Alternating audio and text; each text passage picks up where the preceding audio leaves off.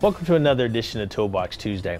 Hey, I had a student come in class one time. We were going through our meter and there was a couple of things that he didn't see. And so there's something out there that we call meter hieroglyphics. It's just all of those signs and symbols on our meter that we may or may not understand.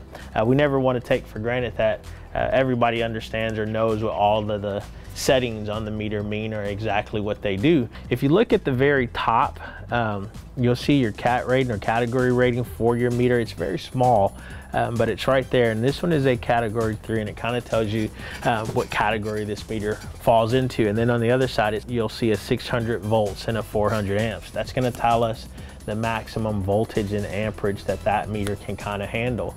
You want to make sure that you have the right category and the right meter for the job or the voltage or the amperage that you'll be dealing with, as they all are very different. And so you got to make sure you have the right one. When we go down here, we'll look and we'll see Hertz AC, Hertz 400 AC, AAC, and VAC. And so those are going to be our Hertz. Hertz is nothing more than the period of time in which that AC current, is going back and forth. We would actually use that if we were having like a variable frequency drive, a VFD.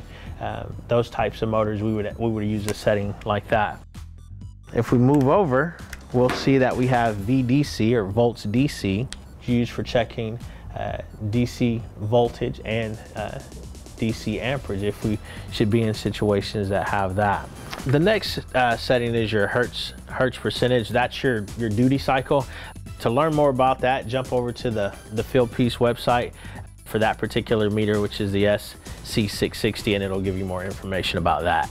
And then after that, then you have what you call the UADC or micro amps DC. This would be used if we were checking like a flame sensor.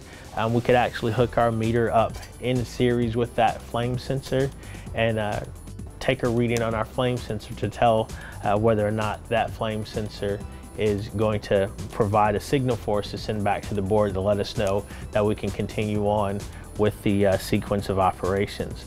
There's actually a video that we did a while back, so if you want to go check that out, where we actually tested a flame sensor and put it in series with the meter, you can see how that's done there. This one has an L1, L2, L1, L3 setting. That's going to be for 3-phase motors. We can actually find out and hook up our different phases of our motor with this particular meter and make sure that our motor is turning in the intended direction that we want it to turn. We've got our Fahrenheit and Celsius for our temperature readings. We can take temperatures in both those, Fahrenheit and also in Celsius. And you'll notice here this RECV. This is going to be for all of our Bluetooth applications. So if we have apps and different things like that that pair and sync up with this particular meter, you would turn it to that so that we could connect and sync to those applications. The MFD is going to be our microfarad setting. That's for testing capacitors.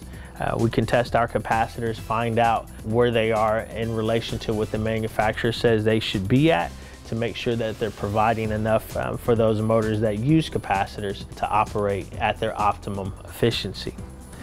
We also have a non-contact voltage deal. That's a good one to have for safety. We can switch it to that setting, use our amp clamp there, go by wires to make sure there's no voltage present if we're unsure. And that's going to help keep us safe from getting shocked. The last one before we get to the off setting actually has 3 different ones in there. It's got the omega symbol for ohms or resistance. We could ohm out a compressor to find out, what our common start and run windings are. You have a little, looks like a sound thing. It's a little dot with some sound waves on it. In the industry, sometimes you'll hear people talk about ringing it out. You may use different terminology. When I first started in the field, I didn't know what they were talking about when they said ring it out, but they were talking about a continuity test. Be careful, I'll caution you when using continuity test on wires, especially if you have a strand of wires that's in one particular jacket, because one strand could be connected and have continuity through it. But that doesn't necessarily mean that the other strands do. They could be broken. So just make sure you recognize that when you're checking. And then the last one is for testing diodes and things like that. And then of course, you know, your offsetting. This particular meter has a couple of other settings as well. So it's got an auto range, and then it's got a hold for the large M and the small M. The large M would be for a hold for max setting, and then the small M would be a hold for minimum setting. On the side here, we can also calculate our inrush current, and so we could get our inrush current, or our starting amps, if you will, on a compressor.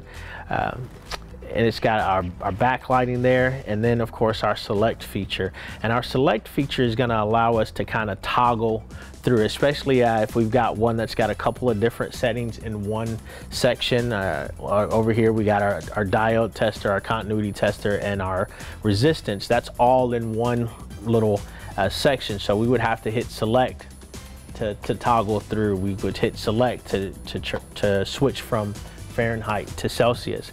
So every meter is not necessarily set up like this. Some have more settings than this, some have fewer settings than this.